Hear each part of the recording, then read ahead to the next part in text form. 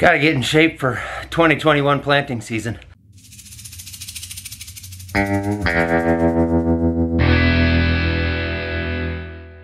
Morning, kiddies. Would you like to tell the viewers thank you to Simply Safe for sponsoring this video? And right now they're actually having their biggest sale of the year leading up to the holidays? No? Okay.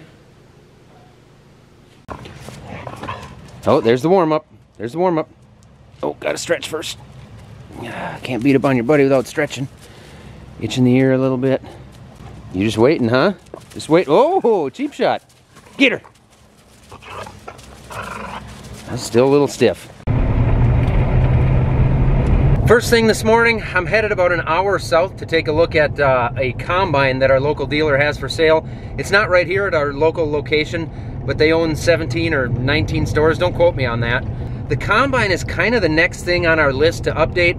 Our machine's a good machine. It's a 2011 9870, relatively low hours. It's a good piece. We've done some updates to it ourselves. It's a good machine, but the reality is that like any other business, you want to maintain the integrity of your equipment line. So you're always kind of updating stuff, and the combine's kind of next on our list. So let's go check that out. Not it. Not it. Not it. Nope. I'm thinking she's probably inside. Let's go find out. It is back there. It is one of those machines. They just took the duals off of it right now, so I didn't recognize it. I was looking for dual metric 800s. So I'm guessing this was the one. They said it's cleaned up and the duals are off, and that is an 800 right there. All right, so 2018 S780. This was a local machine. I know the farmers who had it before they traded it in. I know the kind of condition they keep their stuff in, how they take care of stuff. Obviously, it doesn't have too many hours. It's got 2 seasons on it. Quite a few acres for 2 seasons, I believe. The big thing here is these tires took a lot of stubble damage 2 years ago when the ground was frozen and everybody was hard on stuff, even with their stock stompers. But they've got some cosmetic, what appears to be mostly cosmetic damage to the tires. But belts and pulleys over here, everything appears good. I don't see any signs of burned up belts or burned up pulleys, anything like that. It looks like the grease zerks have had grease on them. It's got the power cast tailboard, which most of them around here do now. Most of the guys around here like that for throwing the corn residue, being able to manage that, especially in the wind. Same with power rear wheel drive. We've had that for several years. I will not go back to a 2-wheel drive machine in our area. Hopper is closed tight. Oil looks good and it looks clean. Sure wish it didn't have this, but that's a conversation for another day. Well, that's a bigger feeder house chain than what we got.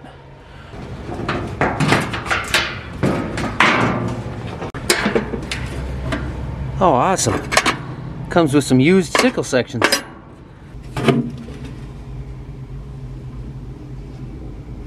Knives appear okay. Cleaning area looks fine. Let's head up into the mobile command center here. Looks like an S700 series. It does not have a second screen. It's got the pegs. Lucky. It's got the fridge for, I don't know, putting bodies in. I kid.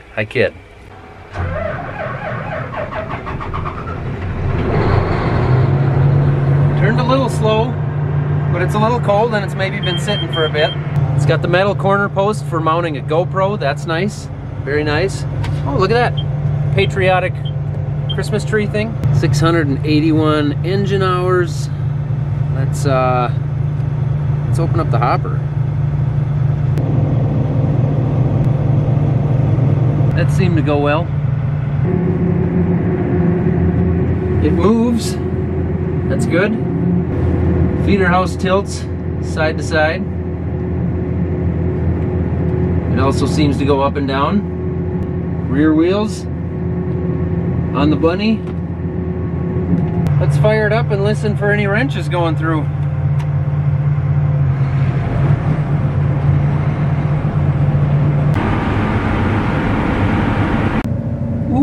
we got some scuffs on the unload auger. I don't know how well you guys can see that, but she has scraped something. Guessing it's cosmetic, but the tube's not perfectly round. Huh. I'm gonna try it at idle. Gonna try it throttled up. It seems to run smooth, it seems fine, but it does make me a touch nervous. Pretty much just gotta make a decision now. Easy to say, not easy to do. There's a relatively new Exact-Emerge 24-row high-speed planter. Sweet. And there's a Hagee STS-12. Also sweet. All right, I'll go give him the keys back. Made a short list here of things I don't like. Number one is that ding in the end of the unload auger, which doesn't seem to be an issue, but makes me nervous, especially on resale. Number two, the cosmetic issues with the tires, which I think is just a cosmetic issue, but again, could be a resale thing if somebody's questioning it. I wish there was a second screen in it. I'm guessing I can add one. I don't know what that would cost, but I will look into that. And I wish it had hydraulic feeder house tilt, which I can probably add for more money than I want to pay. All right, got them the keys back, and I got the inspection report and the service invoices here to look over, see what all they had to do to it in the shop. Take a peek at that. Talk to Dad. Think on it for a couple days. Hello. Hi. Hi. How did the combine look? Pretty clean. Good deal. Yeah. When you get home, can you help me install the Simply Safe system into the house? Since our doorbell broke, I really would like to get that fixed. The doorbell's only been broke for like a year. I don't know why you're hounding me like this. You just got to get it done. All right. I will. I'll come to the house when I come home then. Okay, see you soon. Toodles! Stupid honey-do list that never ends. Hi, we've been playing phone tag all morning. Yeah, I think we're both on the phone a bunch, huh? Yeah, and I dropped my phone this morning and the bottom half of the screen doesn't work, so I struggle to be able to call people and I can't text anyone back. Oh, shoot. But I went and looked at that 780. I'm on my way back from Paynesville now. Doorbell, security system, all kinds of fun stuff time. Is that your foot against your ribs? What are you doing? Here, you want me? Just let me get that. Let me get that for you. Let me get that. Is that better? All right, here is where the old doorbell went. Had a really nice camera on it. You could see right out and see who was parked in the front yard and everything. You could watch Didge take a nap and watch Anna at work there. But it took a poo on us, so now we're gonna install the new SimplyCam video doorbell system here.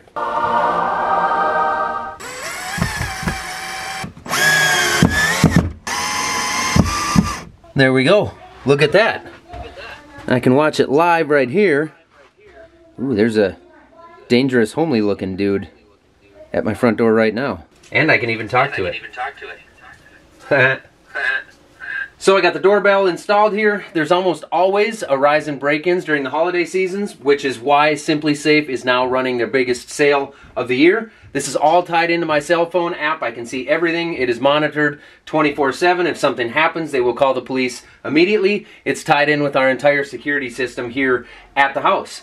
As I've mentioned before, we've had some strangers stop by to visit the Millennial Farmer, which is fine, but a few of them have given me the wrong vibe, which is why I've been pretty interested lately in making sure that this place is pretty well locked down. And Simply Safe is what we installed in the other two shops out here in the yard, which it installed super easily, so now we've got it installed throughout the house.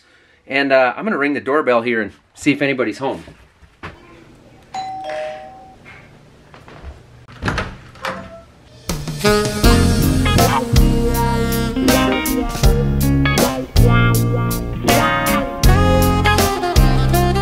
Howdy, ma'am.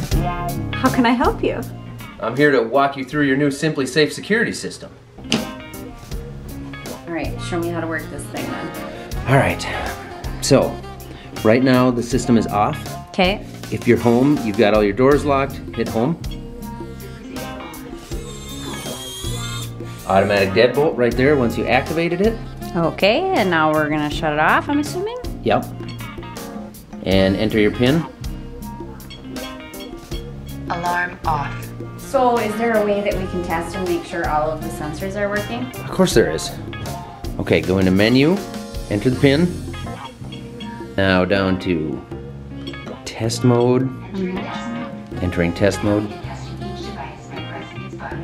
So we've got the entry sensors on the doors, we've got the deadbolt, you've got the keypad, we've got the glass brake sensors, the motion sensors, we've got water sensors, temp sensors, panic buttons, carbon monoxide, fire. So how easy was it to install the system? Super easy. We did it all ourselves. You can order it all online, install it yourself pretty quickly. Right now they're having their biggest sale of the year right before the holidays. And they were even voted US News and World Report's best overall home security system of 2020. Wow. In fact, if any of the viewers out there are interested in their own home security system, they can just check out the link below. Right there. Right down there. Simply Safe on. Home.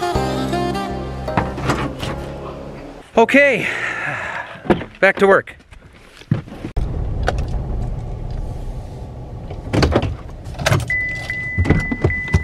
Yeah, the quad track is still here. I told them we're done with it. We haven't used it in like 3 weeks. We cleaned it up. We got everything good to go. I don't know if they don't want their tractor back or what. I don't know. I mean, if they want me to have it, that's fine. We can run it. It'll be just fine.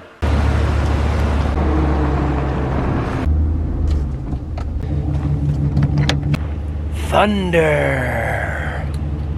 Luckily, there is a solar panel on top of this trailer right there. It keeps everything charged up, including that work light and the electric jack. Pretty doggone slick if you ask me, but you didn't.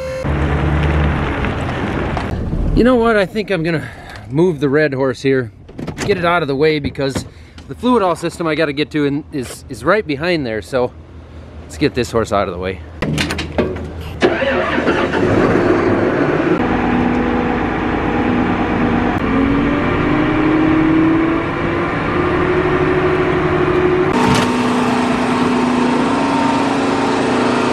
That thing hasn't been running for a couple of weeks. It sat out here in the cold, so I'm just gonna let it sit over there and warm itself up, maybe charge itself a little bit, and deal with what I gotta deal with. I think I can do better. I don't really think I did do any better, but I've decided to settle. Thunder. Uh-oh, I'm hooked. Ugh. There we go.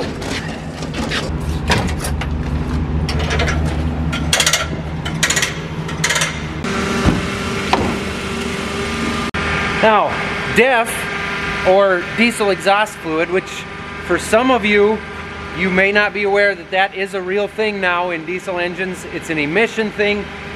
It's basically liquid nitrogen and water. It's urea and water. And I won't get into the technical details of exactly how it works, mostly because I don't know, but I have a little bit in that tank left out there, and this is going to be out in the cold throughout the winter. Diesel exhaust fluid does not store real well, especially when the temperatures fluctuate up and down. So I'm going to move it into the fluid all tank here. This is our DEF tank that we keep indoors. That way it's at a consistent temperature all winter, because we don't want this DEF, we don't want this DEF going bad. Make sure we got everything out of the back here,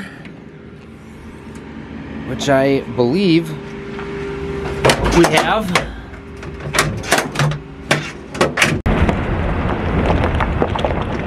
And we have a bulk tanker truck of diesel coming before the first of the year here. I'm gonna need both hands for that. Almost needed 3. As I was saying, we've got a bulk tanker coming to fill this thing full of diesel, but we have probably not quite enough room in there to get a full tanker in, so I'm gonna top off Thunder here, because that's gonna hold 950 gallons or so at this point, and then we'll have enough room in the tank here. Uh-oh. I guess it takes electricity. Now we're good. The fields are gonna freeze over real soon here. I would think, of course I thought that like a month ago, but they're gonna freeze over. There's nothing to do in the fields right now. We really want to stay off of them because they're just kind of soft and muddy. So we stay out of them because there's nothing we need to do right now. Right now our concentrations are putting together our financial statements and figuring out exactly where we're at. What happened in the last year on our operation? Did we make money or lose money? What do we do with the money we made or lost? And where do we go for 2021? We're buying inputs and paying some rent and figuring out everything as we go forward into 2021. What we're gonna do after the first of the year, we'll concentrate a lot more on work in the shop. I've got a couple of projects in the shop going on that I will definitely do some more filming this year than I've done the last few years. So that's exciting. Also, we have started a second channel called, very fittingly, Between the Rows. It's linked down below. There's not much on there right now, but we're gonna post to there and we're gonna make some different style of videos. It's gonna be much less, if maybe no farming at all. We're just gonna, I don't know, see where it goes. It's just gonna be completely 100% for the fun of it. And we'll see what happens. But if you wanna check out some videos that are less to do with farming, check out Between the Rows. That's our new channel linked below. I gotta go this way. I traded pickups. My new one's supposed to be in next week. So I'm gonna grab these stock rims and tires off of this truck and put them back on because the ones on here are mine. All right, somewhere back in this mess should be a set of rims and tires. Found them.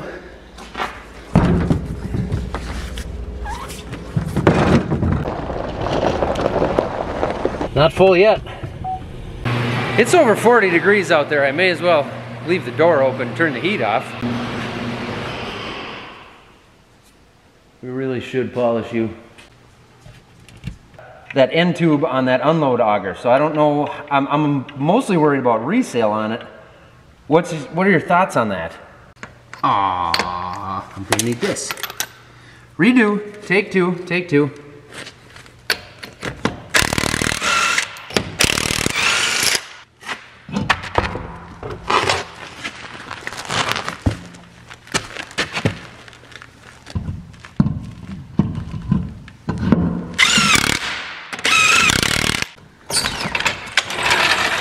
Look at that wimpy little pretty boy chrome rim. No wonder I took those off. Whoa. Thunder is full. Thunder. All snuggled in for the winter. Back here where it's shaded from the sun so it won't fade. It's wonderful. I'll get to my duck boat later. Same with the pontoon. We're not going on the lake today. I gotta get out of here now. We gotta run to town. If I don't quit working and go to town, I'm gonna be in a lot of trouble. So I'm gonna do that, and then I'm gonna be back out here tomorrow because the Mendeco's really muddy, and I don't like that. Morning, or mid-morning. It's like 9 o'clock. It's a Saturday, and we're mostly froze up here. It's in the lower 20s. So before the sun gets on the black dirt anymore, I better get out here and make a round, clean that thing off. Hey, you two.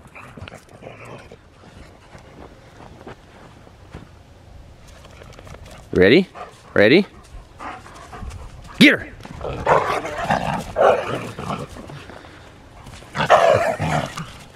I'm not as smart as I look, which means I'm not real smart, but I didn't plug this thing in last night. I just thought of it now.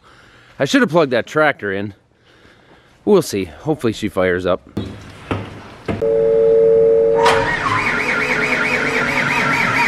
Oh no, come on, there we go. She complained a little bit, but I would too, it's chilly out here. The last time we ran this thing, the dirt was a little bit sticky. We've dried up some now. We don't dry much when it's this cold, but at least the top is frozen. And so when we run this in the frozen ground, what it's gonna do is toss all this crud out of here so that this crud isn't frozen in here all winter long. I just want this thing cleaned up a little bit. So I'm just gonna go out there and run it a little bit on the frozen ground, toss this mud out of here. That's really it. And it's a Saturday morning and it's an excuse to run a tractor. They didn't come get that either.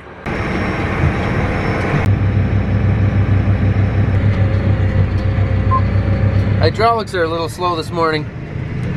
Wonder why. A little rough in here at 8 miles an hour as well. These RTs, they ride nice 90% of the time, but you get them on frozen ground or big lumps, they're not that nice. I'm thinking I'll go check. Definitely don't need to be running this RT over this ground right now more than I need to. So I'll see if there's any dirt left in here. That didn't take long. A little bit in there, a little there I guess. About half of it out. Haven't gone far. Even the dogs are chasing me. As rough as it is out here, I think I'll just work my way back to the yard here and call it good enough wherever it's at. I mean, let's be real, it's a Saturday morning and I'm kind of looking for work anyway, so it's easy to invent work when you want it. But it's still justified work. It's a good thing to do, right? I mean, anyone else do that? Well, that mostly worked. I'd say it's successful. 80% of it came out of the baskets. That's really what I was after. I talked to Mendeco and they still own this thing, but we are going to keep it around to run it in the spring. We really like the job it did on the seedbed prep. It did a good job in the fall, but one of the things in the fall is it wasn't getting it quite as black as we would have preferred. But what we can do with this is actually switch to the concave disc blades that they offer. So we're talking about maybe running it like this next spring and then putting the concave disc blades on in between spring and fall, and then in the fall we can run some tillage with it and probably get the fields a little bit blacker like we want them without having to really go deep. We also honestly just need a bigger tractor so we can pull it faster and it would do a little bit better job. But I'm gonna unhook it right here and we're gonna keep it around for next year. I should make sure there's no leveling jacks in the back like there is on the strip tiller.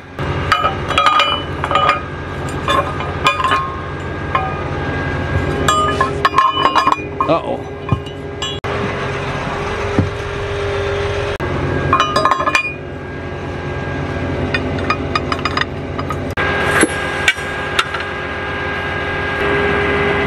Pretty sure I did that. Meaning our handy little storage spot for the hoses is currently out of commission. I could unbolt it and straighten it, but I'm gonna do that in March instead of today. Yes. Boy, that rarely happens.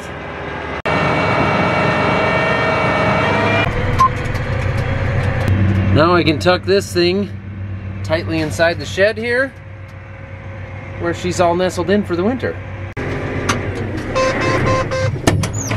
You know what? I think I'll take the 2630 out of here too.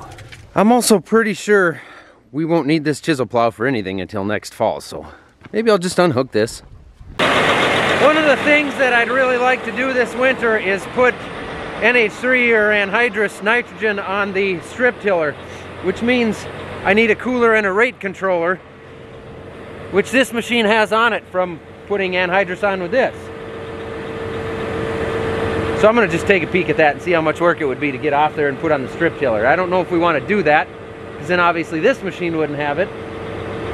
I'll quit talking. So basically, I've never done this, obviously, but I'd be taking the Raven Super Cooler here, which we haven't used for a couple years, and I'd need to take the John Deere rate controller, the liquid rate controller we have here in this tower, move them over to that machine sitting over there. I don't think it'd be too difficult. My concern is how much is there inside of here that might need to be cleaned up and gone through, but we'd have to do that anyway. I think I'll make some phone calls and maybe figure this out in January.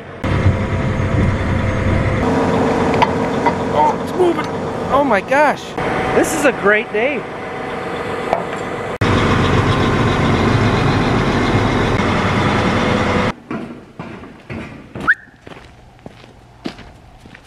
I'm gonna tinker around here and clean the shop up because the bench and everything over here is still a mess, but I wanna say one last quick thing is that FBN, Farmers Business Network, still has some really good discounts going on their direct chemical sales through the month of December, and for qualifying farmers that purchase over $35,000 by March 31st, you can qualify for the 0% finance club on that. They are also now offering operating lines that start at under 3%. So check that out if you guys might be interested. Also check out Between the Rows. That is our other YouTube channel we just started. Link down below. Hopefully there's a few videos up on there pretty soon. Thank you guys for watching. Keep it between the rows. Bye.